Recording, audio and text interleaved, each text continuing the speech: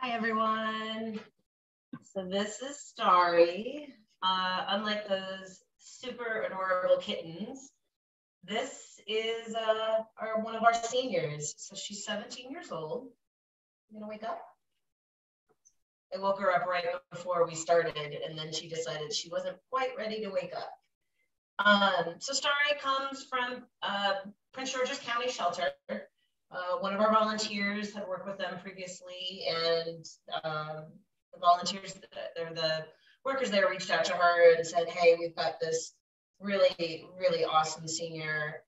She doesn't belong here. Can you help out?" And so we went and we pulled her and a couple others. And Starry's been with me since November. This is mostly what Starry does. She likes to sleep in a pillow fort. She also has some heated cat beds that she likes to sleep on. She's pretty typical for your seniors in terms of pretty low energy, but she does enjoy meals. She is very excited about mealtime. You will never forget mealtime because she will not let you. But she has a couple of playful moments.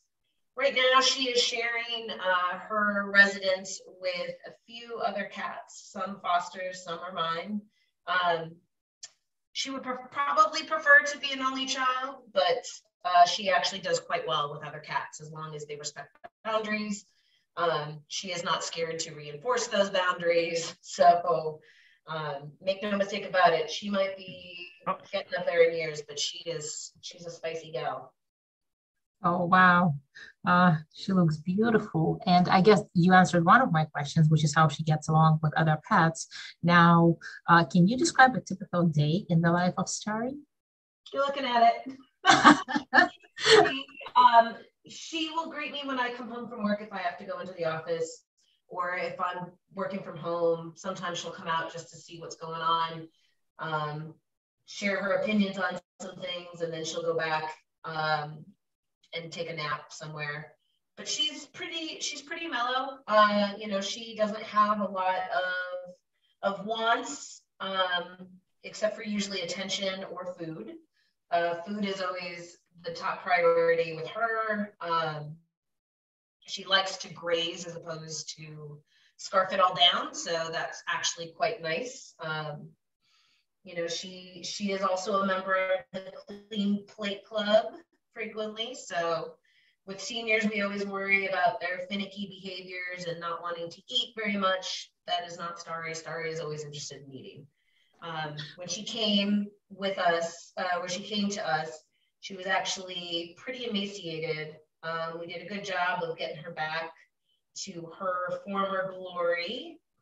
But as you can see, she also really likes to be brushed, which is good because right now she's got her spring shed going on. So she needs a little bit more brushing right now, but she doesn't have any mats. She doesn't, she's not showing any signs of issues with her coat. She just likes it. She says it feels really She just nice.